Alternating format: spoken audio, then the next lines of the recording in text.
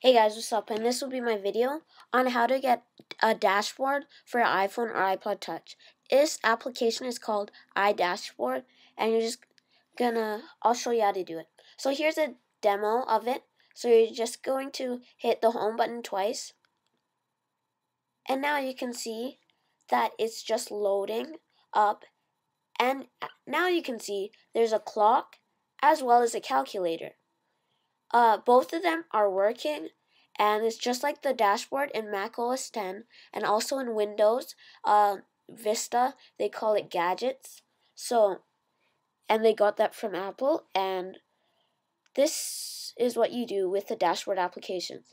So this is a fully functional calculator. You just have to hold on the keys for 2 seconds, and then it will work. Okay. So I'll show you how to get it in Cydia. So what you're going to do is get out of iDashboard, and then you're going to just open up Cydia.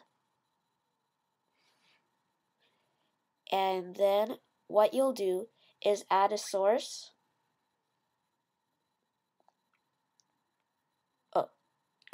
What you'll do is add a source. And you're going to go to Sources, Edit, Add, repo.beyouриphone.com. And then you're simply going to add that source. Source will be in the description. And then you will be able to have iDashboard right there.